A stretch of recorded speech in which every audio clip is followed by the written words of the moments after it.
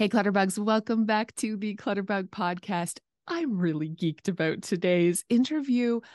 I'm fangirling just a little bit. Today we have Melissa Maker from Clean My Space, and she's the queen of clean. Let's be honest, the queen of clean. She has, of course, over 2 million subscribers on YouTube, an incredible website full of so much information. She also founded a microfiber cleaning company called Makers Clean, and she's the author of Clean My Space, The Secret to Cleaning Better, Faster, and Loving Your Home Every Day. And I just learned, I'm very surprised, that she actually doesn't love cleaning. So maybe not a naturally organized or naturally clean person. And here she is doing this incredible business. Hello, Melissa, and welcome. Hi, Cass. It's so nice to be doing this podcast with you. And congrats on all of your success. Thank you very much. I've been watching you for so long. I love seeing how much you've grown, and just the world is appreciating your knowledge into this. So I was really surprised when you started this. Are you saying you didn't love cleaning? Not only am I saying I didn't love cleaning, I'm saying I still don't love cleaning. It's imprinted in my DNA. It's just not natural to me. I don't love doing it. I don't get like a natural high from it. I mean, I love the idea of a clean space. I just don't like the idea of carving out the time and taking the time and doing the work. I'm just like a naturally very lazy person, My God, this makes right? me feel so much better. Yeah, Okay, I'm like a senior cat. Like really, that's the inside of me. I'm like a senior cat. And I just want to like be on a chair all day, chilling, making someone prepare my meals for me. yes, Jokes. same. Joe, I mean, truthfully, I love doing things. It's just cleaning does not bring me joy. The act of cleaning has never brought me joy. So that's why I always have found it to be a struggle. That's why I decided to start my cleaning business back in 2006. And then Chad, my husband, who I know you know, he and I, he and I had been together since I started this business. We only started dating 3 months before. So he had always been like a nice, handy advisor. And he said, let's make YouTube videos so that we can help other people like you and we can help our website do well. And that's the genesis story here. And the whole MO of the entire Clean My Space brand has always been to help people who struggle with cleaning, like me. I love that. And I want to learn from someone who it doesn't come naturally to. I want to learn from someone who learned in the trenches the real way to get it done. And that's exactly what you're doing. And you actually started a cleaning company. So you kind of like, you had to learn to do it fast and efficient, or your business, your livelihood, like it depended on that. So I know that you're an expert, right? Like that's how you know you've learned the secrets and the tricks. And that's what I want to talk about right now, because listen, I also don't love cleaning, and I try to look for every shortcut I possibly could, but I know I'm missing spaces. I know I am. As I stumble across things all the time, like light switches, doorknobs that are like gross and have fingerprints. But because you've done this for so long and you have staff that you train to clean, can you let us know of a space that you think we might be neglecting that could have an impact, maybe if we just gave it a little attention? I'm putting you on the spot here. No, you're not. Cass, come on. I think about this stuff 24/7. If you wanted to put me on the spot, you'd have to ask me like a really awkward personal question. Then I'd be like, dot, dot, dot.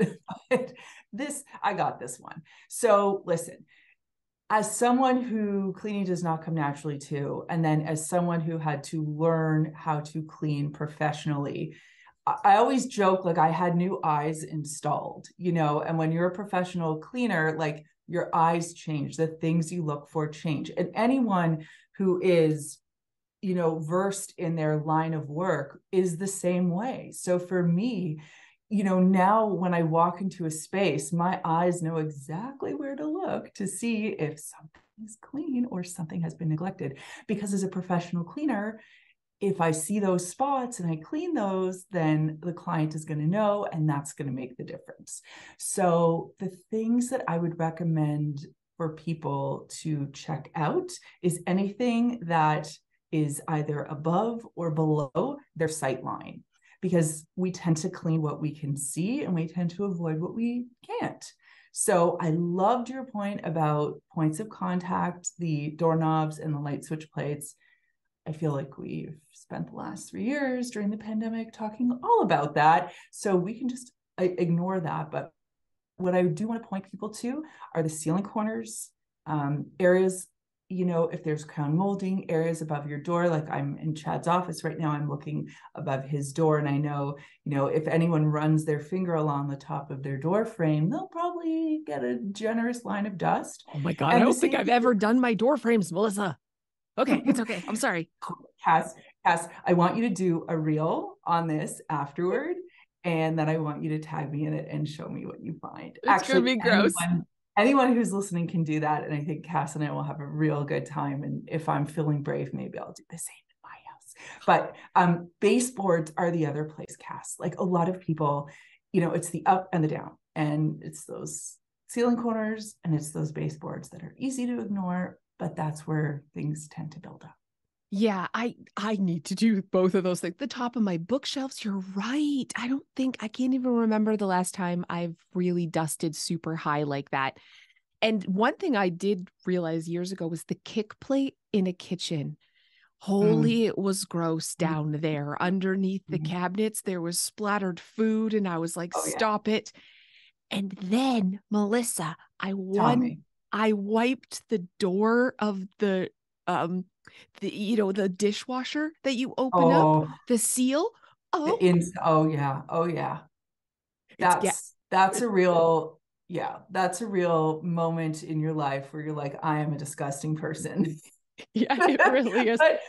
but what you can take comfort in, Cass, is like everyone's dishwasher door, unless they are cleaning it on a very regular basis, looks exactly like yours. Yeah, that's true. But I like your point of I realize I noticed in my own life in my business that a lot of people do get clutter blind. So when it comes to their organization, they see things all the time and they kind of become blind to it. And I think you're right. The up high and the up low, we're not noticing. So we're going to become blind to that. But if it's covered in dust up on the top of your door jambs and you're walking by, that could be blowing down. So And I you want can, you to think about this too. Dust falls from the top to the bottom. So as dust gets kicked up, it takes the path of least resistance. And it's always looking for the easiest, closest place where it can settle. And, that's why I say, like, the surfaces that we see on a daily basis, we can clean. But, those areas up high, they get really dusty. And because we're not checking them regularly, it builds up. okay, I love that. I'm gonna go high. I have my favorite cleaning. I recommend this. So do you hate this? Do you hate this Swiffer dusting wand? Are you a wet duster? You like microfiber. I know you do because that's your business. You sell them. Is this a waste of my money? Tell me the truth. I'll chuck it right to the trash. You're the queen. Is a Swiffer duster a Okay, waste Kat. of money? Okay, it's funny because I saw you post about this the other day on Instagram, and I was like, Cass, we need to have a PC, a private conversation about this. She's like, it Okay, sucks. It okay, sucks. okay. So, love the concept, hate the execution. Hear me Okay, out. okay. The I'm concept of hearing you. having a bendable duster is great because it's flexible and it gives you the additional mobility. For those who can't see me, I'm raising my right arm fully right above my head. So we're limited cast to as high as we can get. And Chad is a full taller than me. I'm 5'4". So he does a lot of the high cleaning jobs around here. But just from a mobility aid standpoint, having that extra arm from your cleaning wand is helpful. What I don't like about the particular product that you just showed is that it's disposable. So in any disposable product that we are dealing with, you're not going to get the same kind of technology that you would get from a quality reusable product. So of course, you know where I'm going with this. You know, microfiber really is king or queen, royalty, dominates, whatever you want to say. It really does in the cleaning space because it is so clingy. It's like that clingy relationship just won't let go. And that's great for dust. So that's number one. And it comes in a multitude of different weaves. So I always say, look for, you're going to laugh at this, but it'll make perfect sense. What I call a Grover arm. Okay. You Okay. visualize that, Yeah, like right? the Muppet, Like right? Grover, yeah, like sticking out his arm, you know, and it's flexible and bendy. That's exactly what you want because you can remove the padding with the thick, large strands of microfiber. You can wash that and reuse it many times. And because the microfiber is made so well, if you buy a good quality product, it will grip onto dust and hang on to it. Whereas the product that you are using sometimes holds on to it, sometimes sweeps it, and it falls down, sometimes doesn't do anything at all. So that's why. And anytime, Cass, like I tell anyone to do anything when it comes to cleaning, I'm always going to give them the easiest, most efficient way to do it. And I don't like to work any harder at cleaning. And that's why I say let the tools and the products do the work for you. If you have a tool that's not amazing, then you're working harder. And I don't like that journey for you. Okay. And I'm spending money. You're right. I have to Yes. always buy these replacement Swiffer things. So you're saying I could get the same, better clean, but the same ease of use with microfiber, which I love. I have some of your microfiber cloths and I love them. They're amazing. Okay. I need to upgrade. Okay, you've shamed me. I'm listening. It's getting chucked. I'm No, getting Cass, I'm something not new. shaming you. Oh my gosh, definitely Shame. not clean shaming you. No. Oh my God. It's the I other way around. Someone could clean shame me. I want to work smarter, not harder. And so Yes. I love that advice. And speaking of smarter, not harder, I do something I call the spray and walk away technique because I'm very Mm, lazy. So I mm. spray in the bathroom and I leave. And Yes. I you call this dwell time. Yeah. Yes. Tell us about dwell time. Yeah. So spray and walk away. I feel like I've also used that prose before because it is so poetic. It's beautiful, right? You can put it to music. You can, oh my gosh, there's so many things you can do with that line. It's great. Um, Also, I have another one just as an aside. Less is more when mopping the floor. Discuss. But anyway, yeah, we can do that one after. But yeah, lots of cleaning rhymes. I've had lots of time to think about this. But the spray and walk away method, dwell time, whatever you want to call it, is the way that cleaning professionals get their job done properly for a couple of reasons. First of all, cleaning time is money in the cleaning business and in any business. So you want to maximize the amount of time that you're spending in any given space by getting great results. You just don't want to spend any extra time having to get those results. So by spraying the appropriate product, meaning it's appropriate for the job at hand, it's appropriate for the surface, um, onto that particular surface, generally following package instructions. A lot of us don't do that. So checking that out as well would be really important. And then letting it do its thing. So a product is designed to work beautifully if only we would let it. And it's us that gets in our own way. So a product needs 3 to 5 minutes, sometimes 5 to 10 minutes, depending on what the product's designed to do, to break down whatever dirt is on the surface. So I'm leaving mine on for like 15 minutes, sometimes longer. Is that wrong? No, it's not wrong at all. Listen, but Cass, I imagine you live in a relatively clean home. So if you're a professional cleaner and you're going into a home and it hasn't been cleaned in like a year, like, you know, you see some of those TikToks and it's like those extreme cleans, right? So that's when you would need an extraordinary amount of dwell time for the product to do its job. Typically for a home that's maintained on a somewhat, and that could even be generous, on a somewhat regular basis, you don't need 15, 20 minutes. A product can generally do its thing in 3 to 5. You can always test it first, just, you know, by doing like a small patch test and seeing, has this done its job yet? If it has, proceed. If not, you can leave it. Now, the one thing that I want to point out about dwell time is that a product is only going to work if it's wet. So sometimes people spray it and then they come back and the product is dried and they think the product has done the job and they have to wipe it. No. So what I say is like, you got to hose it down. Like when I go into a bathroom or if I'm cleaning a backsplash, it is dripping, like dripping wet. And I'm checking it to make Okay. sure, yes, checking it to make sure that it is wet. And if it is wet, it is working. So If it's keep that wet, in it's working. mind. I love it. Yes, If it's we can make a wet, song about that too. We should come up with, I was going to say a CD.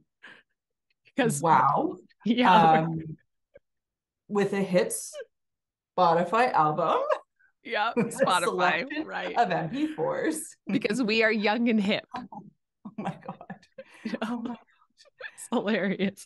No, I you can love that. Okay. absolutely edit that part out. No, we're leaving it. It's amazing. I love it. Okay, so um tell me the truth about disinfecting because I heard that to really disinfect a space, I heard this from you. It's got to sit. And yet there's Yes. these Lysol wipes that are like boop boop boop doop. Are they doing stuff? So I've actually had calls with Clorox and Lysol about this very point.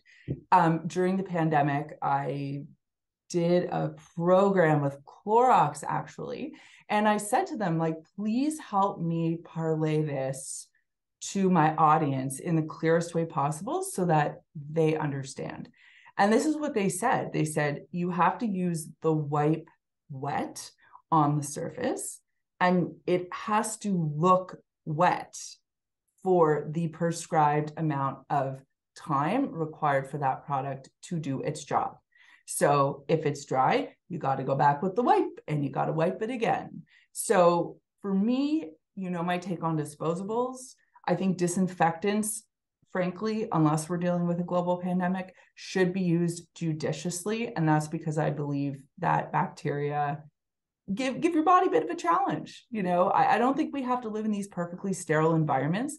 So we have disinfectant in this home, but we don't use it all the time unless we absolutely have to. And when we have to, we follow the package instructions. I think this is my favorite thing you've ever said, Melissa, because I Oh, do think people over disinfect, over yes, bleach, over harsh chemicals. And if they're yes, not leaving it wet, you're right. They're just doing it for nothing. And you're inhaling all these fumes. And like, that's not the secret to like a stronger, more chemically cleaner, I don't think is the secret to a it's cleaner not. house. No, it's understanding what the product is designed to do, understanding when and where you need to use those products, and also where you can sub in DIY products, which I love and I I know. know you love. I love the DIY cleaners. It almost like makes me feel proud of myself while I'm using them. Does that sound weird? When I make my own cleaner, I'm more motivated to use that cleaner. I don't know why. Yeah, I think it's because we know we're saving money. So I think that's exciting. And I think it's also like it's like a micro accomplishment. It's like you've mixed up this solution that's getting the job done. I got this. Like I can do everything. I can even make my own cleaning product. I Yeah, think that's why, it's like a little craft project that then you get to yeah, use.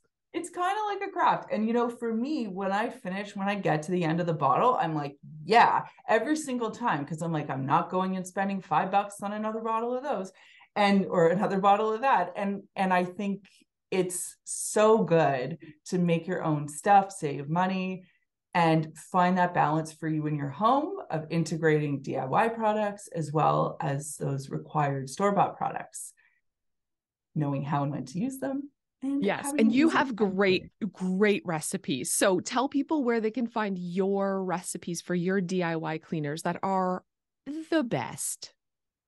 Thank you. So on our website, cleanmyspace.com, we have a selection of ebooks and printables, one of which is our 50 DIY cleaners or cleaning recipes. And yeah, it's just a little wealth of knowledge right there. It's great.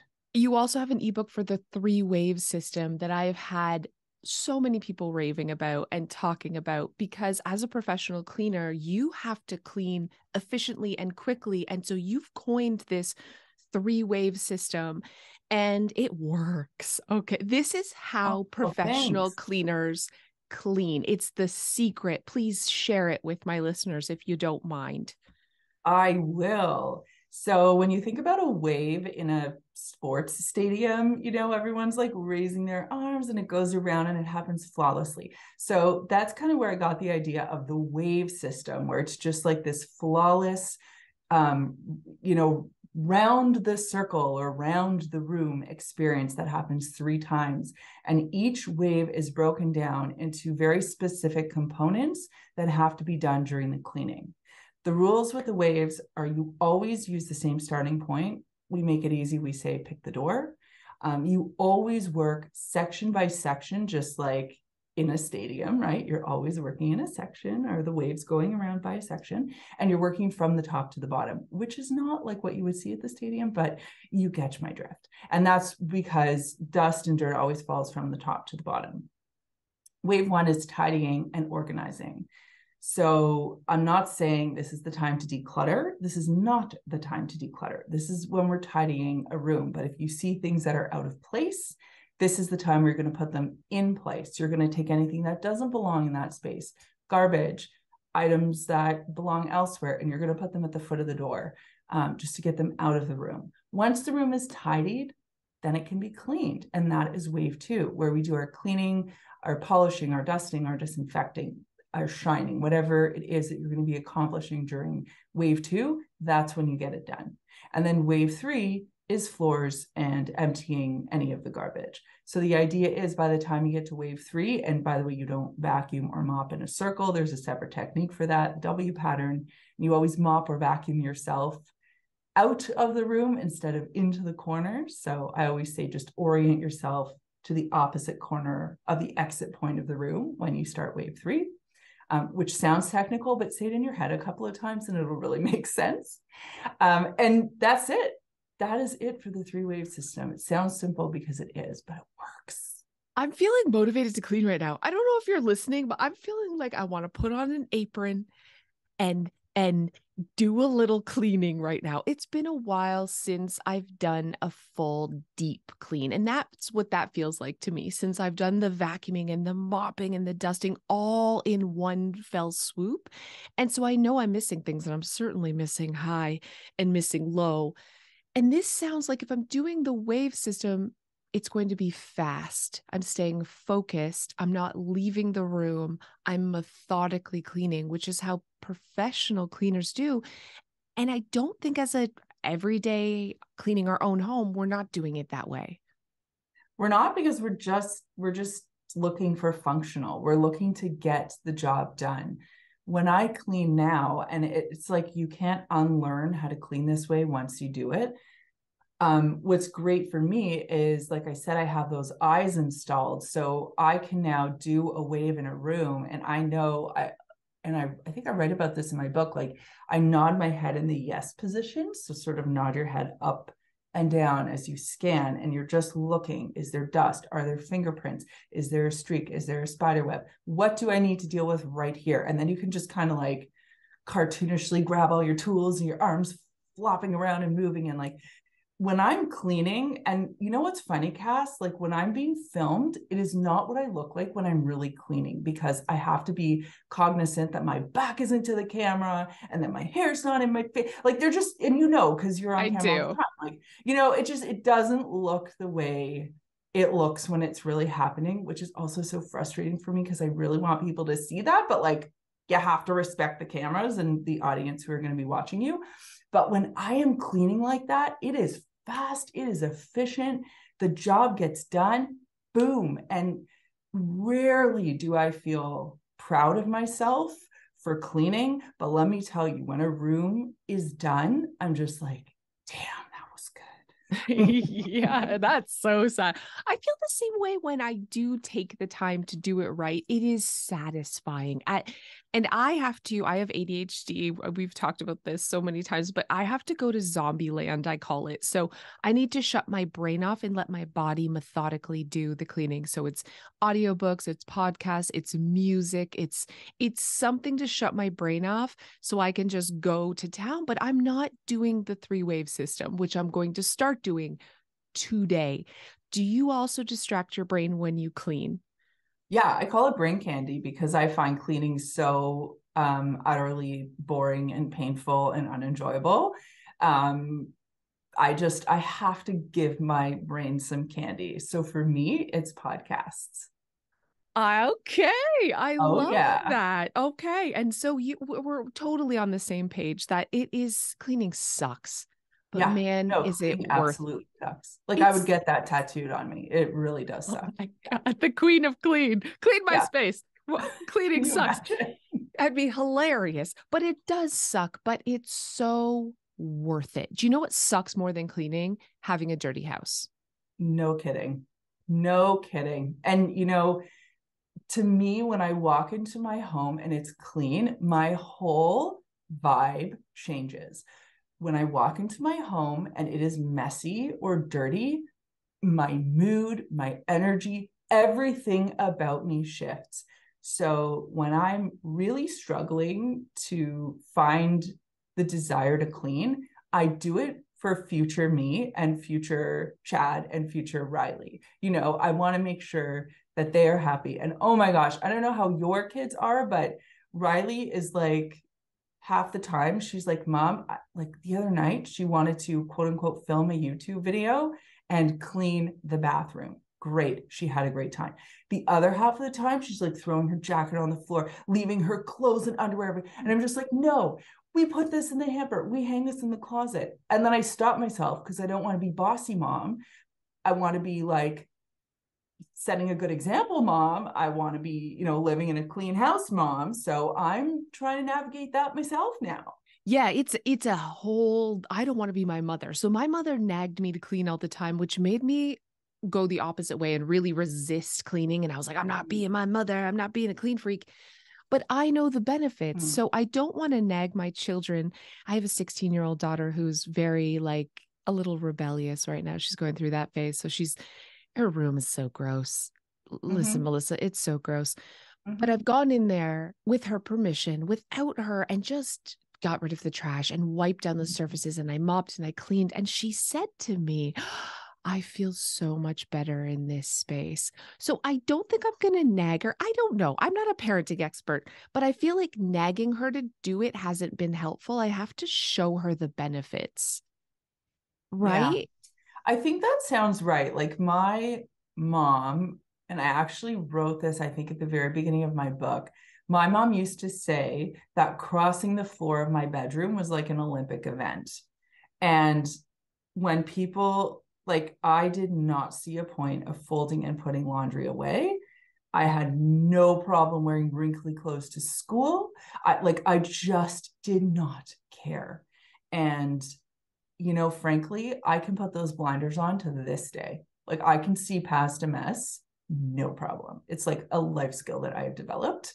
As many of us have developed our own skills. And my mom too, and my parents are great, but there was cleaning was not a fun thing growing up. And I realized how can I find a way to show my daughter that cleaning is important and meaningful work and will make her happier, but it's not something that she has to dread. And I really watch my language around her.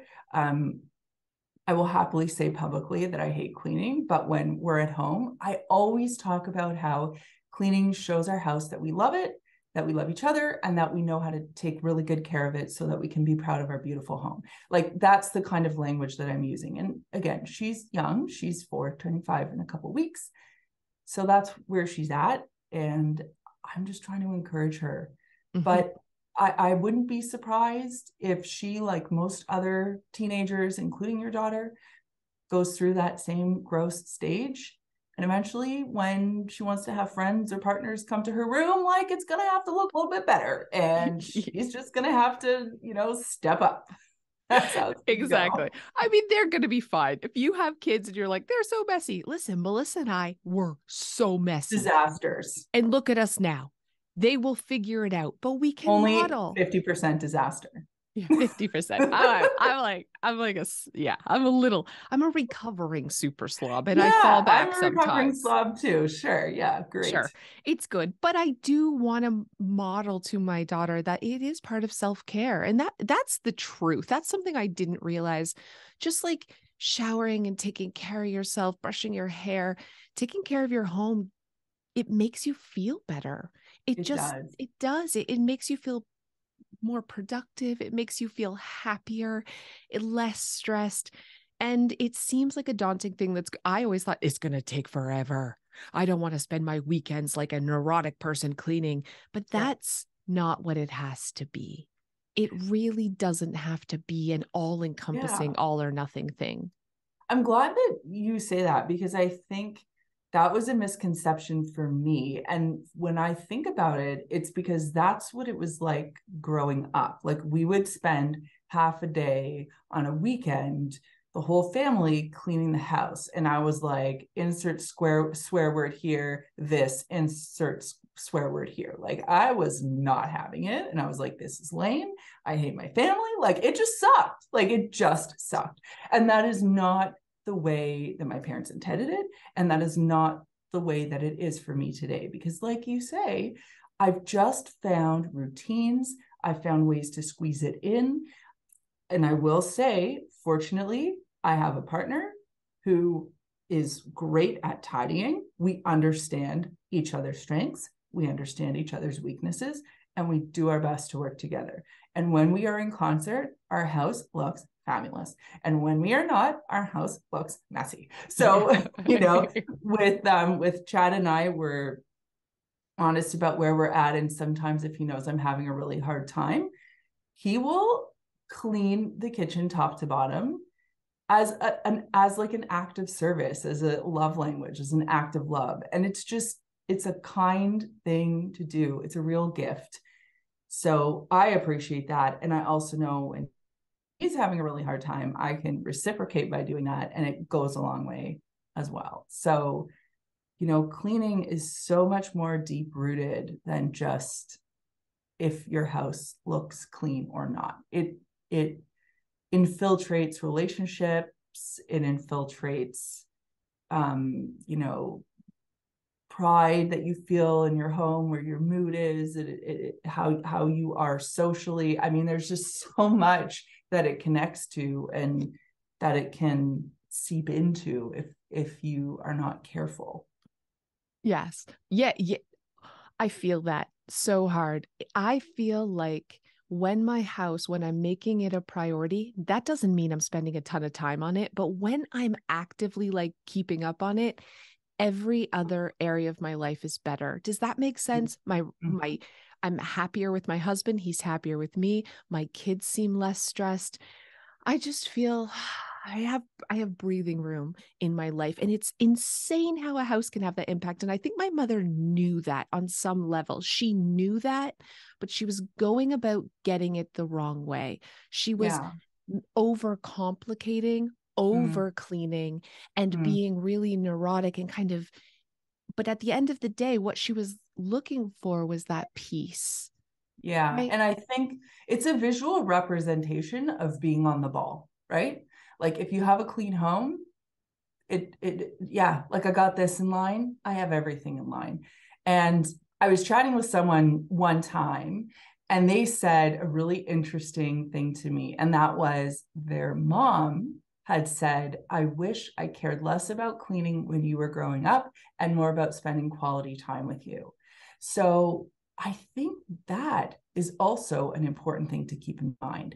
If we're not careful with how we implement the cleaning routines at home, it can affect relationships. And a clean home is important, and we can achieve that. But maintaining those relationships and finding joy in our day and not usurping a clean home for great relationships with our family and friends, that's something to be mindful of too. Absolutely. You're right. It's a fine line. We can have our cake and eat it too. We can take shortcuts. We can allow things to get messy sometimes when family time trumps, but we can catch back up by working smarter, not harder. And that's what you're all about. That's what your YouTube channel is about. That's what your website's about. That's what your cleaning tools are about. It's finding those shortcuts so we can have our cake and eat it too. So we can have a clean house, but not dedicate our lives to cleaning. So Yeah. thank you. Oh, Cass, thank you. This was a very lovely conversation about the topic that neither of us like. We hate it. We hate it, but we see the Yeah. importance. So tell my listeners they need to run over to you, how they can find you, and tell us more about your cleaning tools because I want to get some better tools that aren't the ones I just throw in the trash when I'm done with them. Oh, okay. Well, so we have a website called Makers Clean. So it's makersclean.com, or for our Canadian friends, makersclean.ca, where you can go and find a variety of different microfiber cleaning cloths. We have one of our newest products is a scrub sponge. So instead of using like a smelly sponge that sort of gets discolored and gross, this one can actually be machine washed and it lasts and lasts. Yeah, it's really awesome, called the Scrub Square. We have a variety of different microfiber cloths. We have our Maker's Mop, the taco shaped mop. And oh my gosh, we have like, whoa, we have a lot going on with Makers this year. But the thing I want you to know about Makers Clean is that I started it because when I started my YouTube channel back in ancient times, when you and I both started our YouTube channels, I would talk about cleaning with microfiber, and everyone would say, but where do I get those cloths? The ones I have from the dollar store or from the home store just aren't the same as what you're saying. They're not performing. And I realized I have access to janitorial supplies and different wholesalers. So that's why we started Makers Clean, to bring professional quality microfiber to consumers.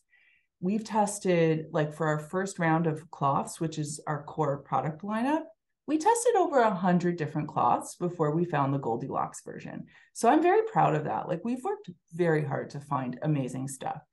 And then we've expanded into a bath line. So we have like these beautiful luxury face cloths and towels. And the lovely thing about microfiber is it's super durable. You can wash it hundreds and hundreds of times. It feels great. It cleans well. It absorbs well.